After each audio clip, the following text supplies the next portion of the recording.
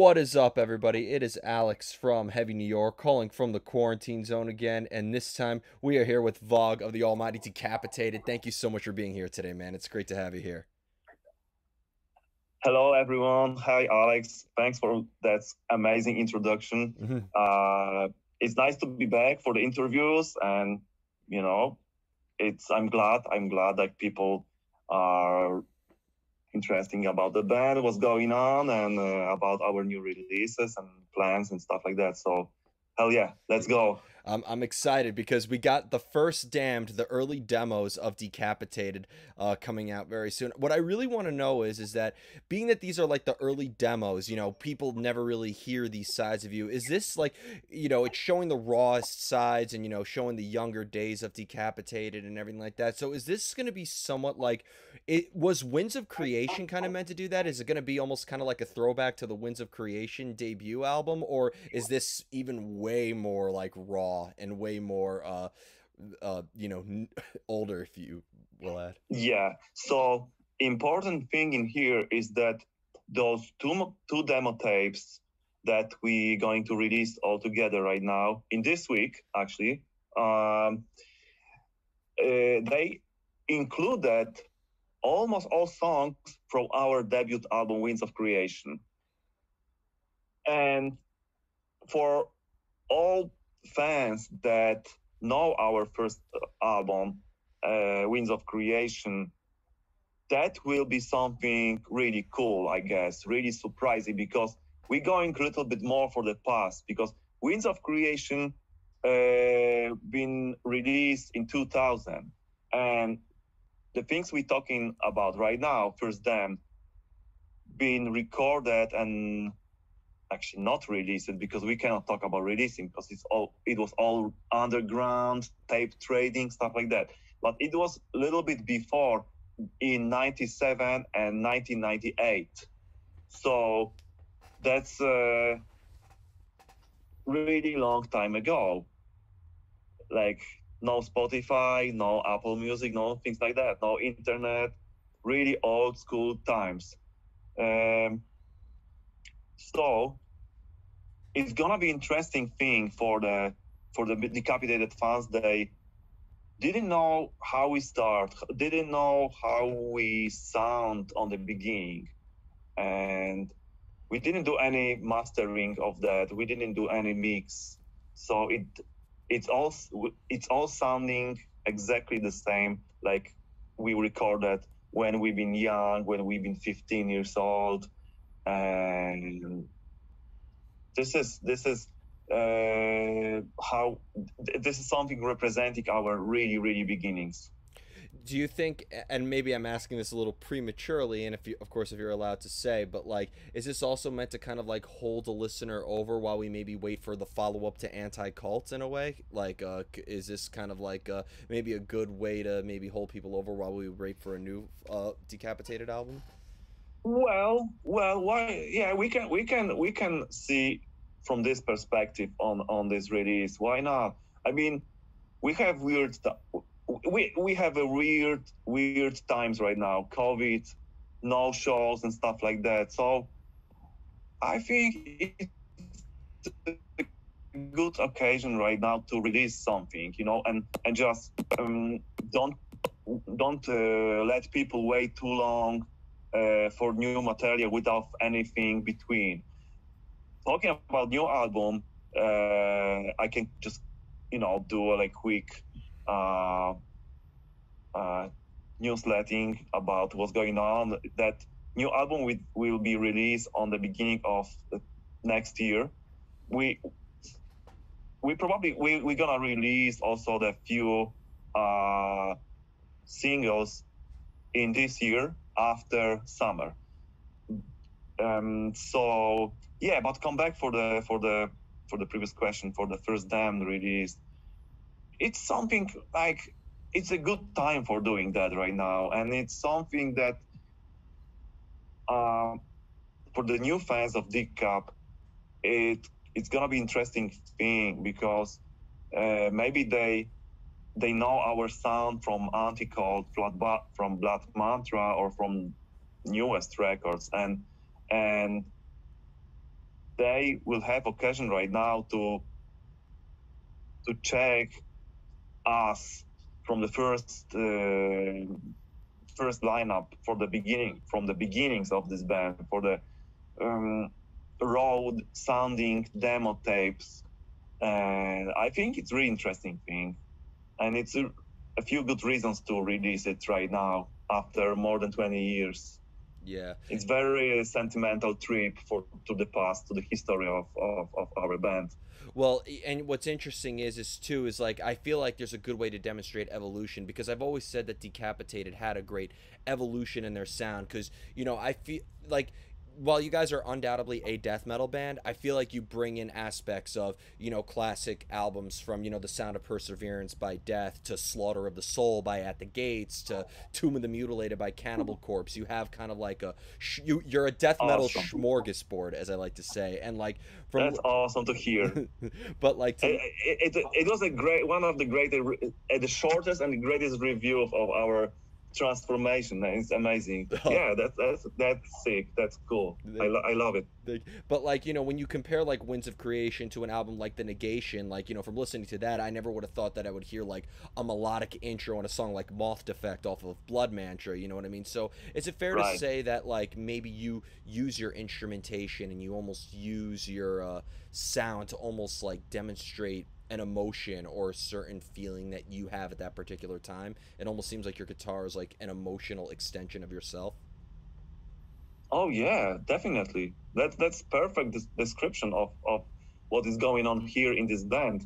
And we have to remember that Decapitated have almost 25 years right now. I mean, exactly 25 years now. So it's a long time, and it was a time for make this evolution from really death metal, melodic, technical, brutal death metal at the beginning till now, with all those changes, with I don't know even how to explain, but evolution was huge. Coming, talking about last album, Anticode, like, or Blood Mantra album, like it both albums got this even stoner music groove together with death metal, of course. But it would be surprising talking about the new album. It will be surprising because the evolution is still going there, and but I have a feeling that we did this turn to the past with the our sound became more brutal again, and people can expect comeback for this aggression we have on the first two albums, or even on Organic Hallucinosis. There will be more, for sure, more emotional melodies and really sharp killer riffing to mix with blast beats and double kicks parts and stuff like that. So it looks like we're coming back for the aggression we have on the beginning of the band, on the beginning of Century. Wow. It will be really technical, will be really lots of blast beats material, but still lots of emotion, and all last 4 years are there, if you know what I mean. Like all the emotion, all the situation we've been in through, all the hard times we getting into will be there, and will be just spread into the microphones, into the tubes and amps and stuff like that. So yeah. Does that inspirations like strike when you least expect it? Like, do you just like have this do ideas just come out of the blue for you, or do you almost have like a usual go-to realm where you could kind of like come up with ideas? Isolation is a great fuel for creativity after all, especially in this genre. Oh, are you talking about a little bit about the COVID times these days, about this situation we have? Yeah, that, or of course, maybe that. Yeah, of course, these times, but also just in general. Like, does inspiration, like these ideas, come out of nowhere, or do you always need to be in like the studio to you know? Well, um, one of the most important thing when you create music or probably art in general, like paintings or writing something, like writing books, wherever, is the the really important thing that you need to be isolated from the world, from the people.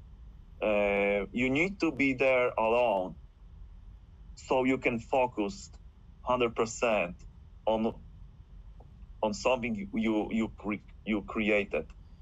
I mean, sometimes I work at my home when I have two daughters. I have wife and two daughters, and they are here almost all the time, and I can hear them, or they want something from me, or wherever they know making some noises around. So I was I didn't look for the place when I can be really 100% isolated, like completely silent.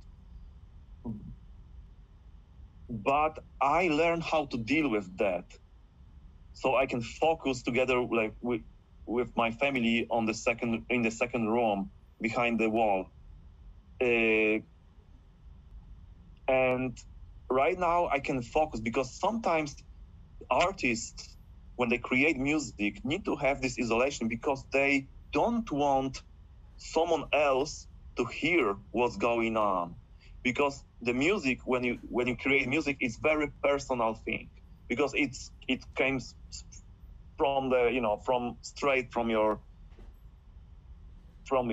heart, from your soul. So it's very personal thing. And for the first time, I have to say it's interesting thing. It's really nice that you're asking about those things. That's interesting. You never can expect about a question from someone who is asking you about someone who is doing interview. It's really cool. So uh, for the first time, when I talk about the new album right now, when I was in the studio and I performed new riffs and the sound engineer was there and some other people, like someone from the studio, some wherever. I feel something like I'm releasing my emotions on the front of the other human beings, and I feel a little bit of kind of shame.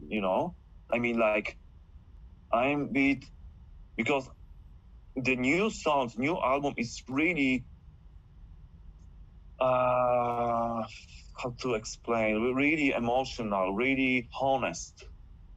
It's really, sometimes it's really sad. Sometimes you can hear depression. Sometimes you will hear really a lot of anger and frustration and all those emotions which we already have on the previous albums all the time, because this is, like you said in the question, that music in this band is really personal. It was always personal and honest, but this time is even, we push this border to maximum, to about the being honest in the music, and you will hear it for sure. And it was surprising, it just want to say that, and it was really surprising for me that when I show this during the recordings, so the other people, when they listen that, I feel like, holy shit, I feel like i talking I talking to them with the all of my top secret things, from my life, which was hard, but there's no other way to release the uh, really honest music. Yeah. And you know what's, And because what I was gonna say is like I think your honest music is what resonates with many people. Like even if they aren't seeing it from the perspective of you, like for instance, the first song I've ever listened to when the lockdowns were first imposed, and the streets of New York City were so desolate. Like I live in the middle of Yeah, Manhattan. You could hear a fly flap its wings on the streets. It was that quiet. The first song yeah, that I listened yeah. to was the introduction to Moth Defect, and you just like I feel that desolate feeling in there. Like I feel like you Wow. what I find unique about Decapitated's music is, you know, with like a lot of death metal bands, it's all for many bands, and there's nothing wrong with it. It's brutality, brutality, and nothing more, no questions asked, relentless. But I think you take all the aspects of darkness, whether it's isolation or anger or sadness, I feel, or despair. I feel like it you're able to kind of use the riffs and the solos and even the lyrics and vocals that will really demonstrate all sides of darkness that a human is capable of feeling. Wow. This is just amazing. I really feel what you say, and thank you for that, for saying that, because in some way it is like that. I don't know, some kind of part of my personality is like that. I mean, I don't know from where it comes from, to be honest. All this despair, all the things you've been talking about, isolation and things like that, aggression. And I sometimes like question myself about that, but I don't know from where it's, maybe probably all of us, all human beings, we all have all those things inside of us, and maybe I'm the one who got the talent to discover and maybe release it from myself. And it's some kind of, spiritual healing for me, my personal spiritual healing, to just release it and spread with, and not with some other, people. And even it's sometimes it's sad, sometimes brutal, sometimes you have this weird feelings when you listen that when maybe it's just like goes to the direction when it's just can even clear your mind in some way, and maybe we can use this kind of music for the, like, kind of medicine thing, I mean, even. like people ask like why people have asked me, and I'm sure everybody who's listened to death metal has gone through this experience. Why do you like this aggression? Why do you like this angry music? I mean, the same reason what everybody has. You know, I feel like death metal uses pain as a paintbrush and uses darkness into the world, and it could either come from an internal source or an external source, but I think in the end, either way, it's a healthy outlet. And I Oh yeah. what and like I think the reason why people resonate with Decapitated, and I think they're gonna really get a good feel. What I like about the first Damned is I think it's going to remind people why they like Decapitated to begin with, because it doesn't just demonstrate, you know, the aggression. Because I mean, what makes people gravitate to Decapitated is the death metal riffs and the hard hitting rhythm and all that. But I think it's going to remind people like how these kids were able to not only perfect their technical excellence, but perfect the art of using madness and darkness as they went along. Because some artists could succumb to that and ultimately make songwriting relatively deteriorating. I always thought that one reason why some death metal bands break up is because they become victims of their own products in a way, and the darkness that they rely on to create could sometimes like destroy them. Wow, it's really deep conversation about the music, and I don't have much of this kind of interviews, to be honest. And I feel like, like, these days, I think it's like evolution, because it, we like metal community and musicians and people like you, they doing interview, the journalists, we start to talk about the music in a completely different way, like about how this music, how we feel that music, and what this music can give to us and can give to the world. Because it was always like talking about metal music that is brutal, aggressive, fast or slow, or, like really general description.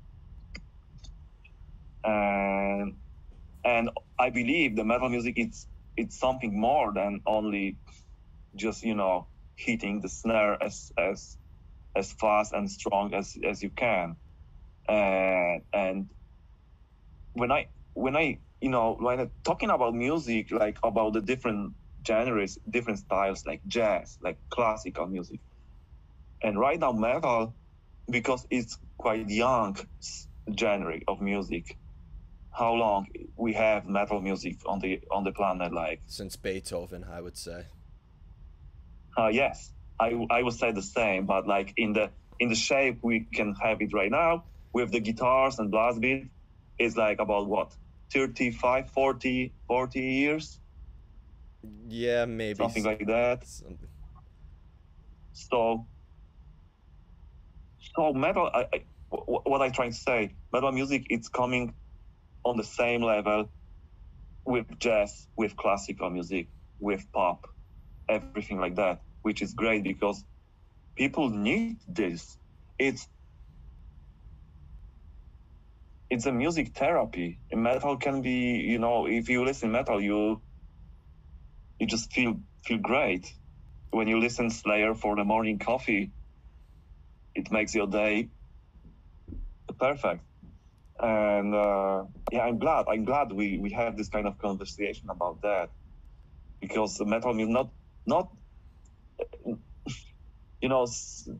metal community, metal fans realize that like metal gives you really positive power and positive vibrations and stuff like that, and sometimes can save you from mistakes, and sometimes it really often can brings you up from the depression.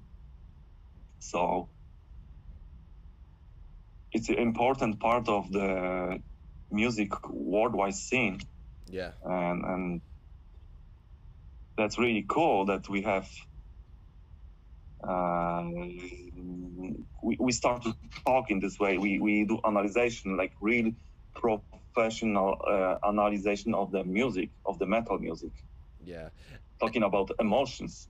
Absolutely. And there was one like technical question I wanted. This is the final question I actually have to ask you. It's probably the least deep question, but I did want to ask about your technical playing as well, because in the end, while it's great to channel your emotion behind it, you also there is also technical stuff that you have to incorporate in it. So like with your soloing and your riffing styles, like do you have a theoretical element that you follow, or sort of like a usual technical practice that influences you, or are you completely self-taught and just let your emotions guide you through the playing as well?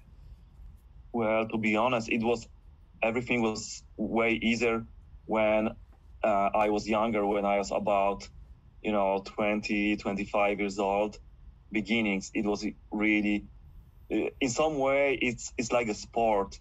If you wanna play really fast and have a fast picking on the right hand, and you're gonna do all this crazy riffing in the left hand. uh, it was easier when I was 17, 18, 19, when I started creating these crazy riffs. And I remember I was I have this mind in my head on the beginnings of this band that I want to try to show the world like how good I am, how fast I can play, how I love to play technical stuff, and it was really natural for me. I wasn't I, and I didn't use any particular specific practicing or techniques or scales or something like that. My way to become the guitar player as I am right now, it was just put tape or CD in my player, take guitar, and try to do the same with my favorite band like Sepultura, Metallica, Morbid Angel, Vader, Cannibal Corpse, D-Side, and all my favorite bands. I was just listen that and try to learn. It wasn't any it was maybe few like videos like guitar, how to play guitar, how to practice guitar. So I have like maybe two uh, VHS tapes. So I pick some skills from the different guitar players, but uh, well, it just keeping practicing. Keep practicing all the time, as more as you can on the beginning, and that's spending hours with the instrument create me as what I represent right now and what I was actually represent 25 years ago, because my style changed a little bit, but I'm still the same guy.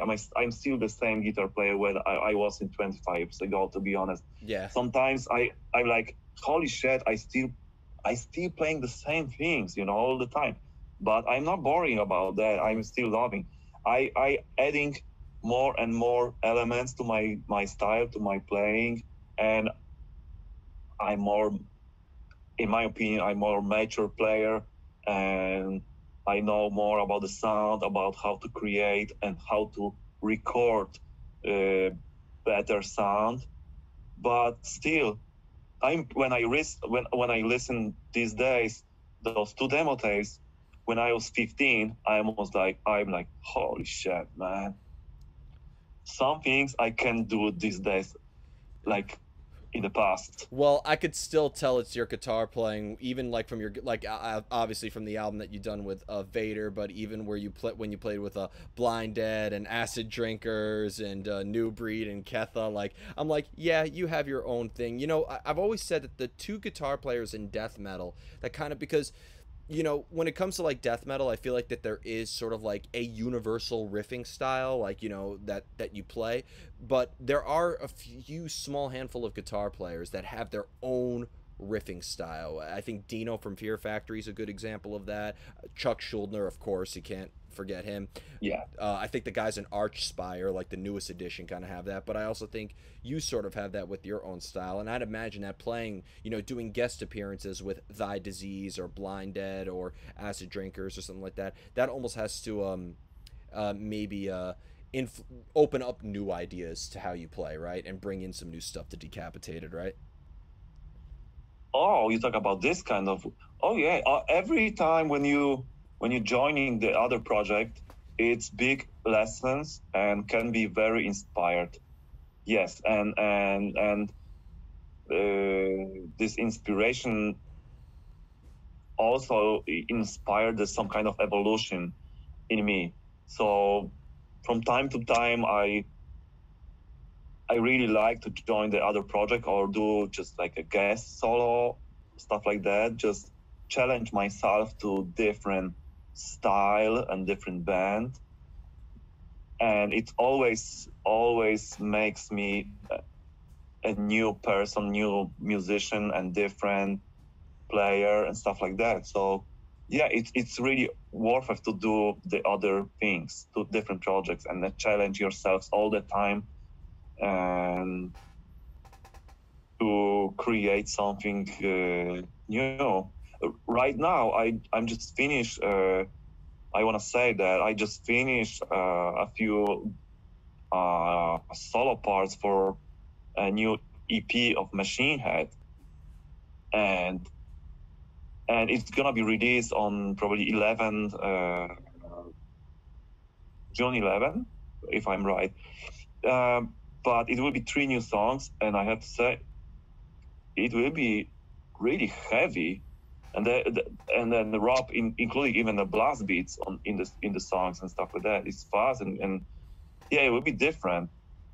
Also, I get back to the groovy thrash metal heavy riffs, and I did 2 solos, and that was also challenging. It's gonna be cool stuff. So yeah. Yeah, challenge is always great, especially in this genre, and I look forward to hearing everything. So, before we go, I want to thank you so much for your time and for such a great conversation. Is there just anything else that you would like to promote with the release of the first Damned, or anything else you would like to plug for Decapitated? So I would like to thank you for our interview. It was great. It's I have a feeling I need to take a few lessons of English language, because it looks like I would like to, explain my feelings about my music, my everything, my compositions, You and were fine. all the You were emotions I fine. put into the music, about like in the nicest way, so everyone can understand 100% what I trying to what I trying to deliver in my answers. But anyways, I hope you enjoyed this interview, and I hope you will check our new release First Dam, because it's a huge history in there. And if you don't know our band from the beginning, it will be the best occasion for you guys to check our first demo tapes without any mixing, any mastering, raw sounding stuff from 90s, first step of Decapitated. Check it out if you have time. If you don't have time, don't have to check it out. Anyways, thanks for interview. Thank you so much, I everybody. hope to see you guys, and the most important thing, I hope to see you guys soon in US. How the shows will come back, and how the situation will change for better really soon, so Yeah. we can finally enjoy music live, which is the best things on this planet ever. Absolutely. We look forward to that day. It'll be worth the wait. But thank you so much, everybody. Decapitated, the first Damned, coming out very soon. Be sure to check that out. This is Alex from Heavy New York. We will see you next time.